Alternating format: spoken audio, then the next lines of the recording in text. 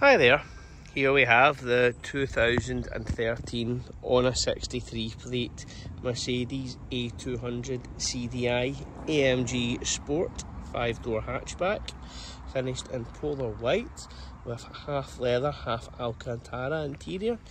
It has covered 101,344 miles from new, and this time it's had 3 former keepers and comes with the 2 keys that it left the factory with. The vehicle has partial service history and has been serviced by our own workshop for sale, with the Mercedes online computer updated to illustrate this.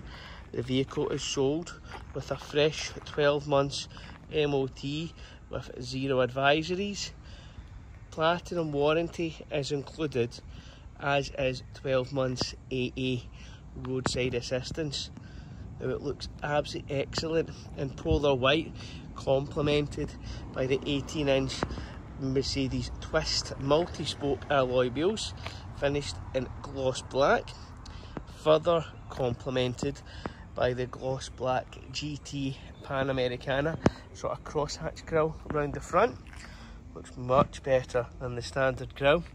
And round the side we do have the night edition. We've got the black door mirrors, we've got the gloss black roof as well, gloss black B-pillars, rear sun protection glass, and you guessed it, yep, a gloss black A45 style high level rear spoiler, gloss black rear badge, and slightly tinted rear lights, along with the standard AMG Sport twin oval exit rear exhaust. So it's just a fantastic looking vehicle. I'm sure you'll agree. And if we take a wee look inside, things are just as nice.